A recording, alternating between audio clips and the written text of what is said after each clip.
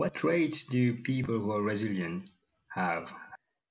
Well, we all have human brains. Okay, that means that we all have Stone Age brains, which are hardwired in a particular way. That's then dependent upon our genes and our early life experiences and our adult life experiences, shapes about how resilient we are. Um, as a rule, I'd say generally people who are more resilient do know themselves quite well. And so they're able to make choices in how they respond to different situations. And also, I think that they have a lot of self compassion. They understand that their brains are Stone Age brains and they are doing the best that they can.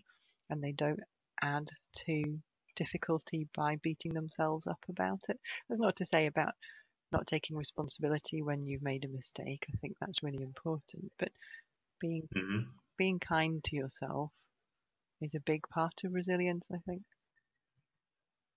Yeah, completely agree. You touch about self-awareness. Somebody who's aware about their weakness and strength would be more objective about how they respond to a situation. Yeah, so people who are able to have that metacognitive awareness that we talked about earlier, which is the technical term for being able to know what's happening in my mind right now.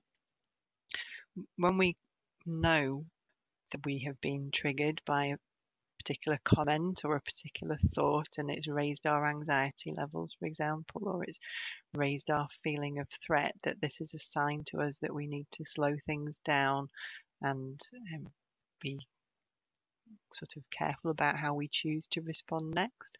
So people who are able to recognize these can open up what's called a pause between stimulus and response.